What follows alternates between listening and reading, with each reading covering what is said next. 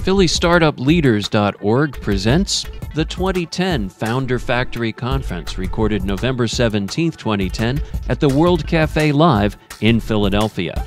Brought to you by Morgan Lewis, providing comprehensive transactional, litigation, labor and employment, and intellectual property legal services to clients of all sizes, from global Fortune 100 companies to just-conceived startups across all major industries.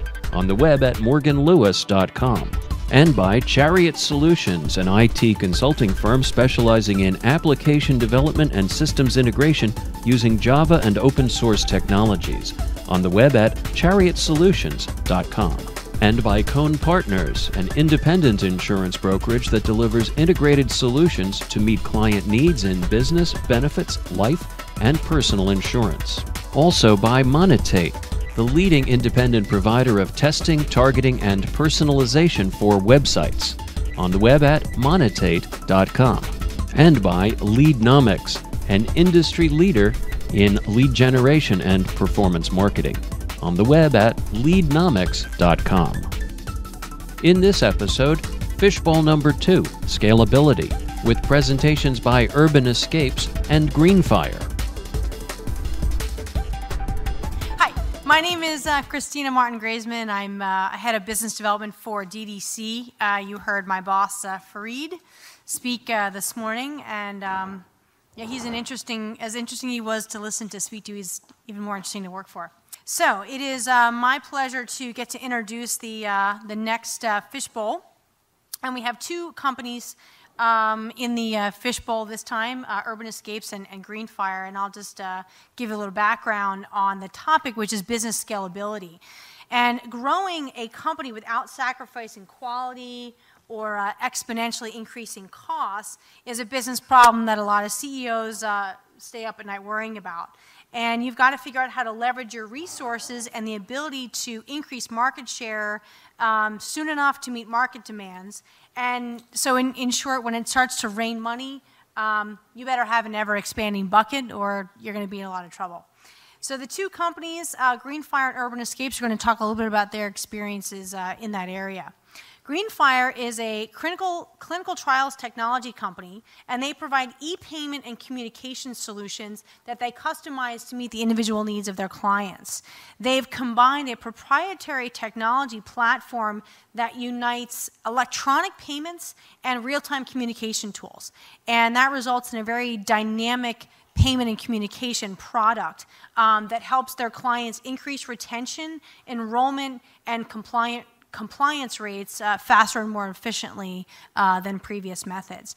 All of their products are designed to continually build loyalty between the product's end user, which are the patients and the investigators, and Greenfire's clients and their trials.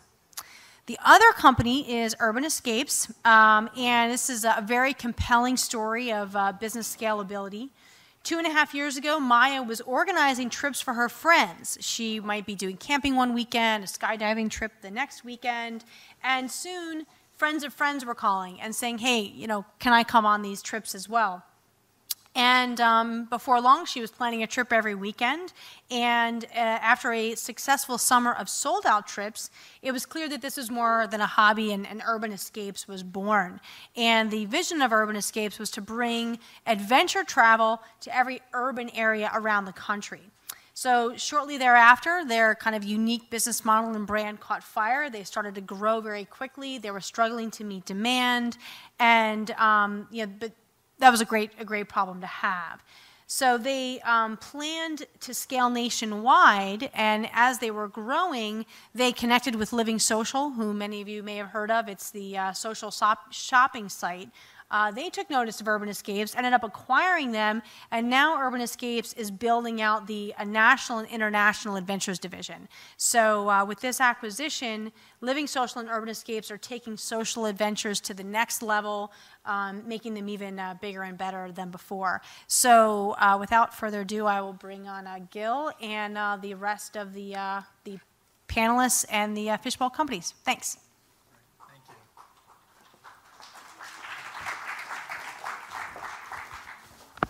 So wonderful. So I'd like to introduce the panelists today for the business scalability Fishbowl. So we have Adam Schramm of Incentive, and he spoke on the art of the pivot. Next, we have Jeff Bodel, who's a partner at the very entrepreneur-friendly Morgan Lewis. Nick Aracco, founder and CEO of the CFO Alliance and Achieve Next. And then I'd like to bring on stage Sam Whitaker, is the founder and CEO of Greenphire. Prior to Greenphire, Sam was the VP in the product development group of Citigroup's prepaid card division. Sam was responsible for managing existing products and developing new payment solutions. Prior to Citigroup, Sam worked in transactional finance, both as an investment banker and as a member of the investment team of a Philadelphia-based holding company. Sam earned a BA from the University of Pennsylvania. Now, Maya Joseph-Bakvili is the founder and CEO of Urban Escapes, which exited to Living Social and now serves as the national director for Living Social Escapes. Maya graduated from Dartmouth College with a degree in, anybody want to guess? Mechanical engineering. And went on to be a derivatives trader on Wall Street for 2 years. She quit her trading job to travel around the world for a year, visiting over 40 countries on 6 continents. Maya recently returned to New York City to start Urban Escapes and shared her love and passion for the outdoors with fellow New Yorkers. So I'd like to start off by asking Sam to take the podium and discuss a little bit about some of the challenges and successes he's had with business scalability, and also perhaps open up a problem that maybe we can further discuss. So thank you. Thanks. So I was thinking about how to start this, and I figured I'd relate it to the Founders Factory, since that seems to be obvious. We started, John Samar and I, were 2 of the 3 co-founders, started the company about a little over 2 years ago. And so one of the things that we did early on was we came to the first Founders Factor, and we sat here, and what we had at the time was a concept, and we had 2 willing employees, me and him. But we didn't have a working product, we didn't have a client, we didn't have any revenue, but we were convinced that everything was going to work just fine. And so what we did was we obviously started to try and put things into motion. In May of 2009, we got our first client. They launched their first program with us. And then since then, we have managed to get over 50 clients, along with about $1.25 million in revenue this year. So that's been about a year and a half since we launched. And so how did we get from sitting in a room with a concept and idea to having 50 clients in both the US and Europe, and then being able to both maintain quality, service our clients, and then service end users? Well, so I think that there's kind of 3 aspects of our business. So maybe just to give you a little bit more background, our company is specifically designed to offer solutions to the clinical research industry. So it's pharma companies, biotechs, medical device companies that are our clients. And so we look at our business, and it's also kind of centralized. So we all sit in an office, and we operate kind of in a semi-global fashion from outside of King of Prussia. What we thought of is that we needed to do 3 things. We needed to sell. So at first, JP and I did basically everything ourselves, and that wasn't going to be scalable. So we needed to figure out people to bring on board that were going to be able to get clients to sign contracts and bring on new business. And then we needed to produce. So when we promise something to a client, we need to be able to deliver it and deliver it well. And then, so those are like kind of the 2 divisions in our company. In order to do that, we needed to put in place the right people, so to get kind of an A team, I guess, that wasn't going to screw it up for us, especially early on, because our first couple clients were our best, obviously our best advocates for the second, third, fourth client. And then we also needed processes, so that not so much for the first client, because you can dedicate all of our time, but when we get 10, 15, 20, 30, 40, 50 clients, we need to have some significant, and kind of meaningful processes in place so that the production people would be able to operate in an efficient way. And that also included developing some applications internally that made those jobs more efficient. And so since then, not everything's been as smooth as it might seem me speaking to you guys right now, we have made some errors in hiring. Fortunately, not too many, but we've had a couple of faults that were probably my own, and we have had hiccups with our technology that we have to manage to figure out a way to fix on the fly, especially in such a way that our client doesn't realize it, or at least it seems minimal to our client, so that they don't lose faith in us or confidence. And so I think that, and then ultimately we have to develop processes in order to try and minimize errors or foul-ups. I think that one of the challenges that we've faced is being proactive about doing these things. So not so much knowing that we need to do these things. We know that we need to do a lot of things at some point, but when do we put them in place? When do we hire a new project manager so that our current project manager's head doesn't explode and she drops the ball on a couple of different project implementations? How do we know when to hire another developer? And then how do we know when to put a process in place? And so we've been more reactive, I think, in general to this point, where we put a process in place when something gets screwed up, and we say, how do we avoid this in the future? Well, we're going to follow a rigid process to make sure that we don't make the same mistake twice. Or how do we know when to hire a project manager? So same kind of thing happened where I was basically acting as a project manager at first. When I couldn't, my bandwidth got too much, then we decided we've got to hire someone. So what we've tried to do is track metrics or data. So now we can recognize when our pipeline gets to, or we're starting to realize better, when our sales pipeline gets to a certain point, we might need to hire a new project manager to anticipate implementation demand. Or when we know how many development projects we have going on at a single time, and we have them prioritized, and when the prioritized items get to be too many, we'll hire a developer. So that makes it sound like we have it all figured out, but the truth being, we don't. We're every day or every week or month there's another issue or problem that presents itself to us that we are developing a process for. We have to hire someone for, or we need to think on the fly and problem solve so that. One, we solve the problem now so that our client isn't impacted, but two, we can put checks and balances in place so that it doesn't happen in the future. I guess that's all I really have as an introduction, but I'll let you go. Great. Hello. There you go. Great. Thank you very much. So maybe you can still stay up there for a moment. We're going to grill you for another few minutes here. Oh, sure. Turn up the lights there to make it hot for them. So maybe, Sam, you can chat a little bit about some of the scalability surprises that you had. So some of the things that you hadn't anticipated in your original business plan, some areas, and it could be a good surprise or maybe a bad surprise as your business began to grow. Well, I think that the biggest surprise that I had was probably not. I mean, it was a horrible surprise. And so we were just getting ready to launch our first client, which was in our mind, if we do well on this, we will get a second client, and if we don't, then we are going to be in a rough place. And we were about 3 weeks into it, and we had one developer that we. On our staff, there was 3 of us basically, and the developer decided to ask us for more money, an inordinate amount of equity, and a bunch of other demands that the individual asked for, or he was going to quit that day, or the next week or whatever. And so JP and neither of us are programmers. We can't pick up from where he left off, and if he left, then. Our first client wasn't going to launch. It was going to be a big disaster in our company. I felt at the time anyway that our company was going to go under. So how did we end up handling that situation? We managed to manage expectations with our employee in such a way that he didn't quit, thank God, although he did quit eventually a couple weeks later. But it was after the work had been done. And then we recognized that there was an issue in our company. And we were 3 people, so there's a lot of risk, right?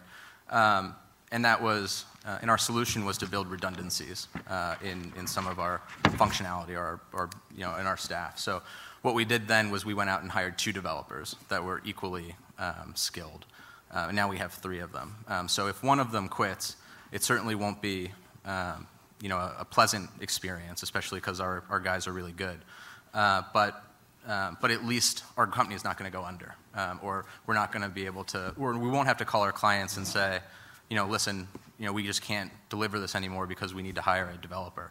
And I think that that's kind of a privilege or a benefit that we have now of some revenue coming in and some dollars hitting our bank account. Whereas in the past, when we first started, there probably wasn't a whole lot of budget for us to hire 2, 3, 4 developers, from the start just to build a redundancy. But I think that was probably the biggest surprise. Kind of good. So I'm going to open up to the panelists in a second. But can you comment a little bit about sort of the scalability as it relates to, I mean, you're working in a very sensitive area, clinical trials, right? And if there's a bug in your code or something, somebody could die, right? And so is there an additional pressure you have as you scale your business to make sure that you do it right and nobody dies? Well, fortunately, I don't think anyone would die. But I think that we kind of think of our clients like that. And as we, I think we've had a very good experience with client feedback, and it's been very positive. And I think that we take steps to kind of control the development process, or like when we're going to launch, a new feature or functionality, we go through, a process, albeit, at the moment it's, somewhat loose, but all of the components are there with, design, development, testing, and some control to make sure that when this new feature is pushed, it's not going to make the whole system crash, and all of our clients are going to have, a couple of days where they're, really hurting, and it degrades their opinion of us. So there's definitely a quality management perspective. And, the downside to that is that, as we start to put these processes in place in order to, ensure quality and kind of scale our business up, it slows things down. So what used to be, new client, our first client, you want a new approval process. Oh, sure, we'll build that for you. Yeah, it'll be ready in 3 weeks. And then I go back to the developers and say, hey, can we get this done in 3 weeks? Now it's much more of a, you want something new, let me go and talk to these guys, we'll scope it out, design it, build it, test it, and then push it to production. Now, it's not quite that controlled, at the moment, but it's getting there. First off, congratulations on your success to date. I'm going to skip the Monday morning quarterback type question and ask you maybe a current state question that will lend itself to a future state question. So I'm going to assume you don't have any clients or customers in the room. Am I right? I don't think so. Okay. All of my clients raise their hand. How many of the 50 are or were on your kind of top 50 list of, and what kind of process are you implementing that touches on all the areas of your business and strategy as it relates to evaluating that 50 and looking to the next 50? Well, I think one of the fortunate things that we have going for us in our business and our industry is that there's really only 100 clients in the sense that... You're halfway there. That's yeah, awesome. right. Well, so 100 clients meaning, 100 companies. But within each company, there are many buyers of our products. So, if you take like a big one like Pfizer, for example, we can't just make one sale to Pfizer and then that's it and we're all good. We have to, make 50, 100 sales to, 50 or 100 different groups within Pfizer. So what we do is, almost all of our clients now were in our original top list of we'd love to have these guys as clients. Some of them popped out and we didn't know who they were beforehand. But what we do now is we will launch a first program with one of our clients, and then after about a month or two, so we basically put a process in place. After a month or two of successful execution, and we have a team at the client that is very happy with us and is an internal champion, we will ask our client, which is probably a project management group, to set up meetings for us with their peers or their colleagues who are other buyers of our solution. And so to date, we've done a great job, and we do a great job with customer service. All of our clients have been very happy and even felt invested in our success within the company. So they will have us out. We'll do like group presentations where we have 20 other project teams in the room. And then we slowly can penetrate within each pharma company that way. You alluded a little bit to the technology challenges that you faced. I was wondering if you could talk a little bit more about, did you anticipate those technology challenges early on, and what are you doing to address them now going forward? So I would say that all of the kind of technology-driven challenges of our business we didn't anticipate until they happened. Although, we do testing to make sure that as many bugs as possible are worked out. But, as probably most of you know, there will always be, some bugs that pop up that you didn't catch. Hopefully that reduces as you get bigger. But, I think it's been a little bit of a challenge to develop our problem-solving skills. So something will pop up, might pop up right now while I'm talking that I don't even know about right now. And so we have to figure out a quick way to solve the problem. So either, one of our developers, figures out a great way to solve a bug, or JP and I come up with a strategy to make sure that our only developer doesn't quit, 2 weeks before we're supposed to launch our first client. And so I think that when JP and I talk about kind of managing unexpected situations, I think we always kind of go back to the fact that, as entrepreneurs, we're not so much in the business of creating a product and selling it, but we're more in the business of problem solving. And I think that all of our success in terms of fixing unexpected issues has come back all the way back down to the fundamental of us being, decent problem solvers, and doing that in a way that doesn't impact our business in a super negative way or at all. Is this a hot mic? Okay. How can I put this? You seem conflicted about problems in general. They asked me to be provocative, so going with that, tell me if you want me to stop, though. No, go ahead. Okay.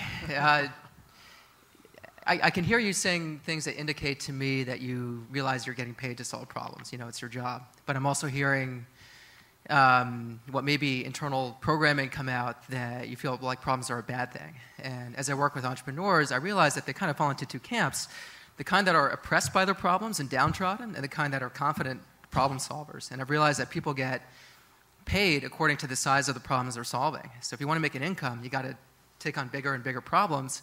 And I see that some entrepreneurs kind of get downtrodden, and it kills their confidence, and they're kind of wah-wah about it. And other ones fall into the bring it on camp. And I'm not hearing bring it on. I'm hearing wah-wah. Is this making sense? I think so. And I think that in my mind, what I'm thinking of are, unexpected problems where we thought, we had already solved the problem. But so unexpected problems feel dangerous to you on some level. Sure, especially because we're small, and we still have this mentality of, are we going to, be able to pay our bills? Although, I think that is basically carried over from the days where, we were burning cash and we weren't, kind of break even or cash flow positive.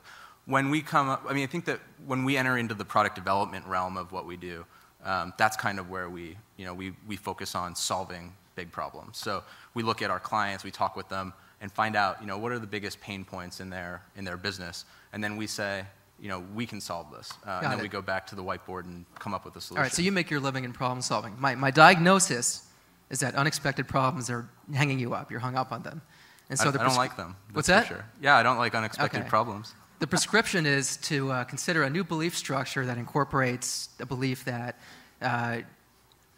we'll do our best to handle and anticipate what may be an unexpected problem if we didn't do that, but they're guaranteed to come along. They're guaranteed. So if you spend your entire career resisting unexpected problems, you're going to get upset and downtrodden. But the Bring It On camp, their belief system says problems are always going to happen. We can do our best to anticipate them, but we're only human. And we're going to reach out and do all the things we can do to anticipate them, but they're going to happen. They're a guarantee. We get paid according to the size of our unexpected problems. The bigger they are, the more we're going to get paid. So that's the prescription. Interesting. Great. Well, thank you very much, Sam. And with that, I'd love to bring up Maya.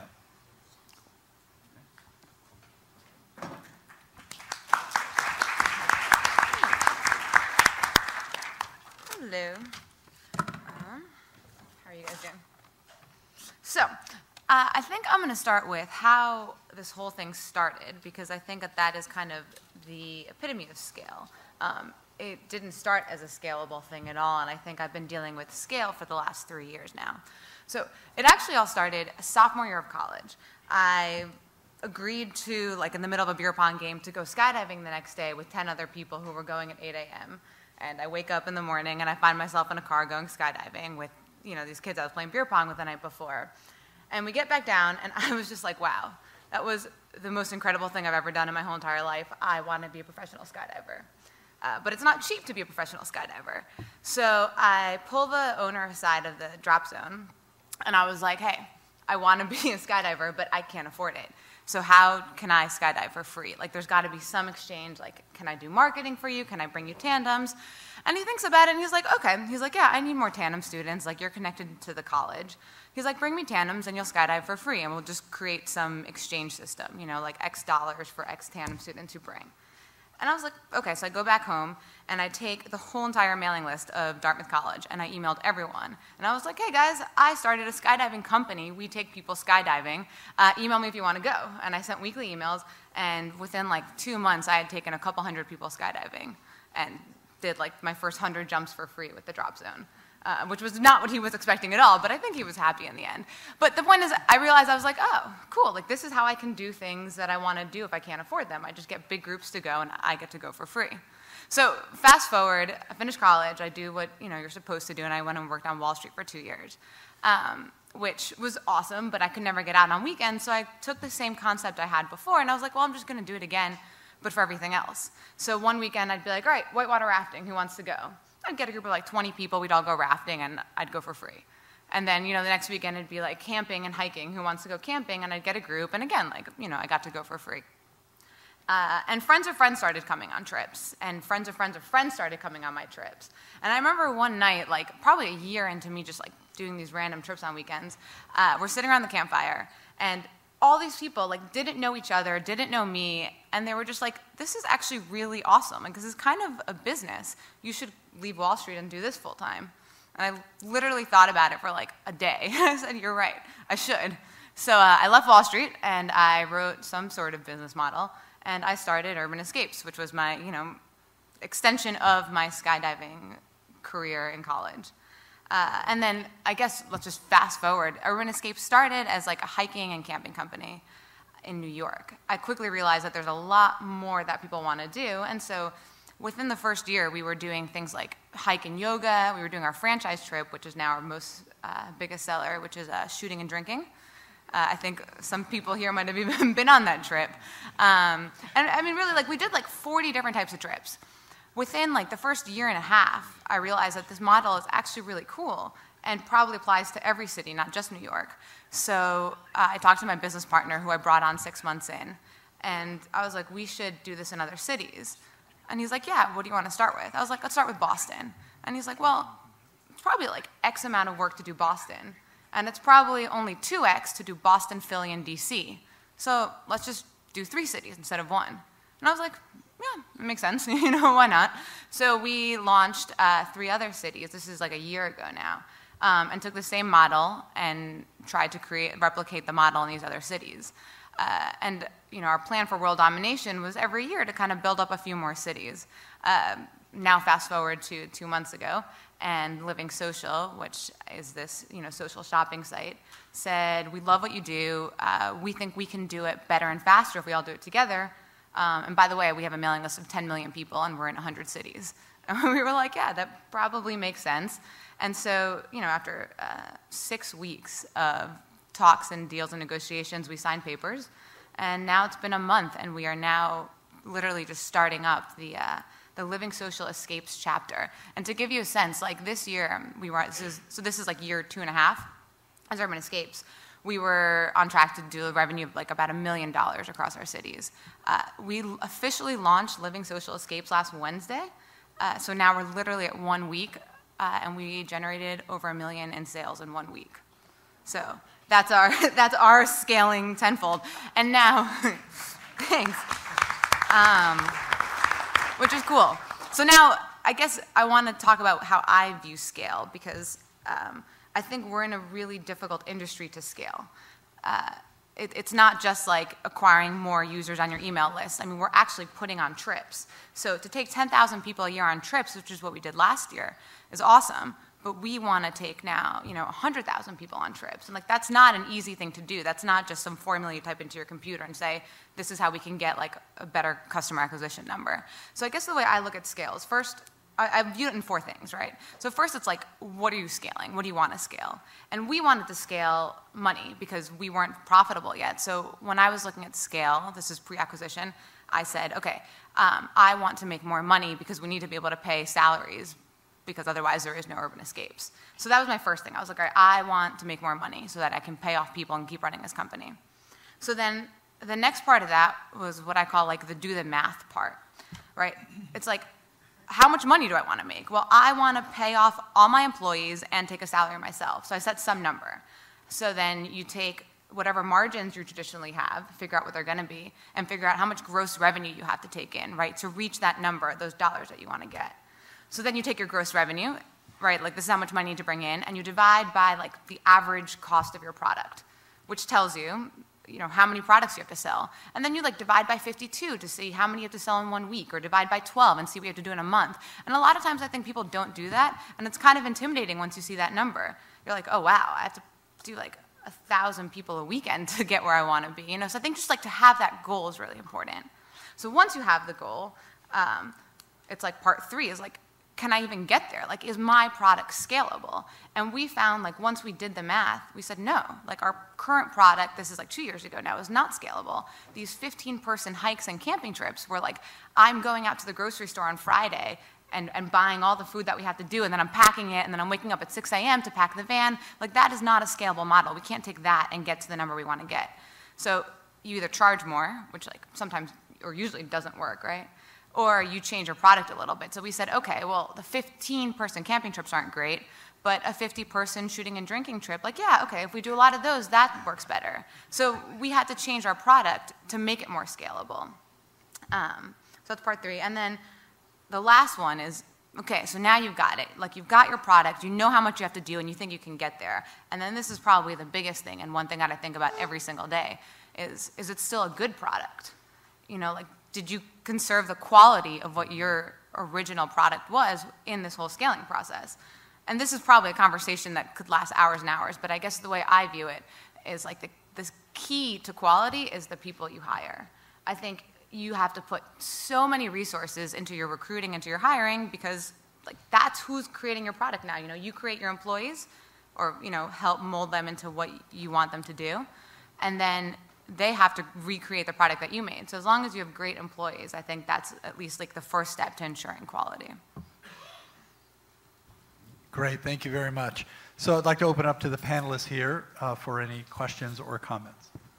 Nick? Well, first off, you clearly have passion and vision and attention to detail to execute. And you touched on the last point, which for me I think is most relevant for this audience as they think about their businesses and what happens from a personal perspective.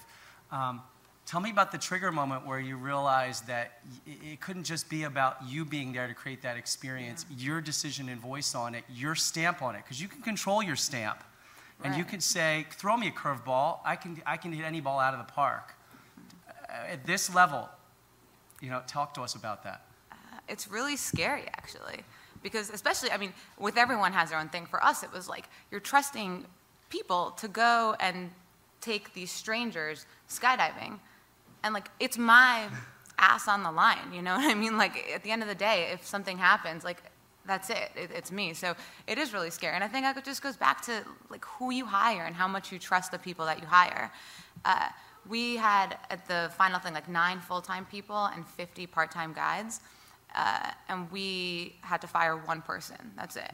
And we were pretty strict about it. We were, and we lost 1 full-time person because he had to go, get married and do that whole thing. A quick follow-up. Are they clones of you or do they have their own flavor? Both. Okay. I think some of me comes out, and then I think like they're better at some other stuff that I'm not great at. So a couple things. One, how did you find those people to be able to do that, to the clones, but quasi-clones, I guess? 2, how critical was the fact that you were able to scale in a few cities to your exit, your successful exit, which I'm sure a lot of entrepreneurs want to achieve in the room? And then the last point would be, along the way, what were the real key challenges that you faced when you made the decision to scale, deciding to go to a new city?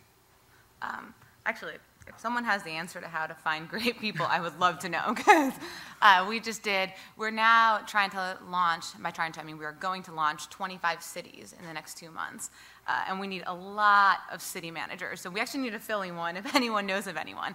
This is the one I still don't know. Like, Living Social has this massive recruiting process, right, where like they get hundreds and hundreds of resumes a day.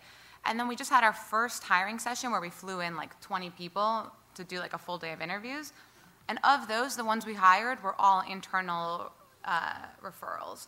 So I guess right now my only surefire thing is like the ones that work the best are the ones that come through your network or your networks, which is useful but not that useful because that's not scalable. So I don't know how to find great people really quickly, but we're trying. And the hardest. Well, I guess how critical was it that you could scale to other cities for the successful exit?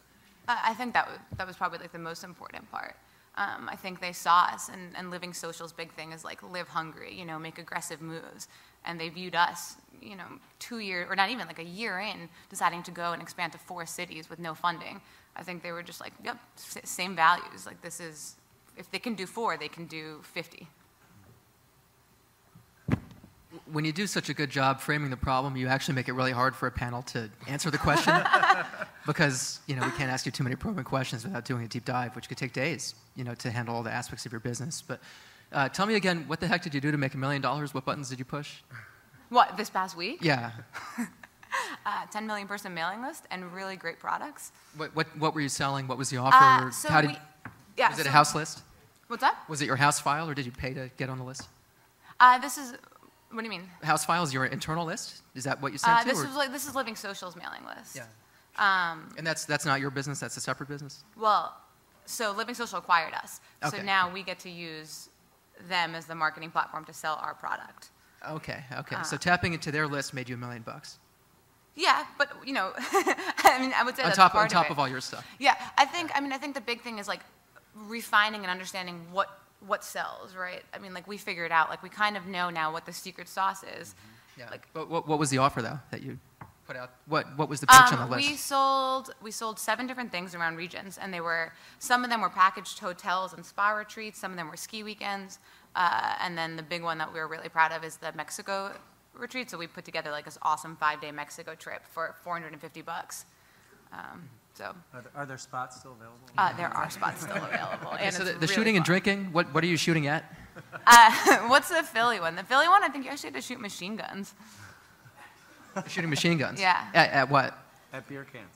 Yeah. At each other. So here's part of like the scaling, right? Is I don't know what you shoot at in Philly. In the New York one, I know what you do. In the Philly one, you shoot machine guns at targets. Target and then practice. Beth? At targets. Silhouette targets. They have the option of shooting like revolvers, 9 millimeters. So Okay. When is the next one? The real question is, what are you drinking? And do you drink before, during, or after? Well, we have insurance, so after. That's great. After, Okay, I have a real question.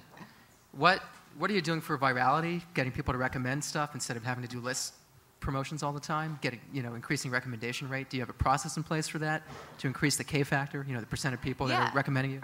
I think when we first, here's an interesting thing I didn't say before, but when we first started, so pre-acquisition, we had actually spent like $100 on marketing in 2.5 years. And our sole marketing strategy was this viral sharing thing. So we were just like, the better we can make our product, the more that people will tell other people, and that's better than any other way of distribution. Mm-hmm. So we really focused on our guides and the quality of each trip so that every time someone came away from a trip, they were like, I want to tell 10 of my friends.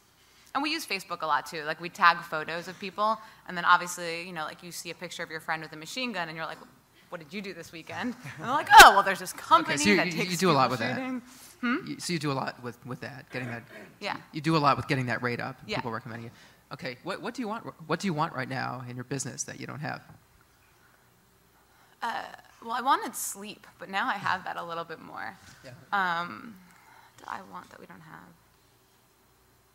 I mean, it sounds like you're firing on all cylinders. I'm not seeing where we can help you. here. Yeah, I want hiring. I need city managers, and a lot of them quickly. Okay. And what have you done to recruit or recruit recruiters or find people to Yeah, help you we recruit have recruiters? recruiters who, obviously post in all the places like Monster and Craigslist and wherever else. But I think it's a network thing. Like, again, we interviewed people who just applied and just didn't get nearly the results that we got with people from networks. So yeah, where do we find good people? Yeah, well, it sounds like you need to build your competency for selecting recruiters and selecting recruiting processes and then selecting talent and maybe even managing that talent out once you get them on board if you need to, but it sounds like you might already have that in place. And there's a lot out there to help with that. It is a big challenge, and it sounds like that's your theme for the next couple quarters is recruiting. Yeah. And So tell I your would recommend smart top grading, which I recommended before. And just talking to a lot of people who do it for a living, who recruit, so you can go through that discovery phase of building your recruiting competency in your business. Where do I go to do the shooting and the drinking? Talk to Beth. It's out back, I think. Okay. South Philly. Thank you very much, Maya and Sam. Great. We hope you enjoyed this program from the Founder Factory. For more information, visit phillystartupleaders.org. We produce this program in the studios of Professional Podcasts in Cherry Hill, New Jersey. For everyone at the Philly Startup Leaders and Founder Factory, this is Steve Lubetkin. Thank you for joining us, and take good care.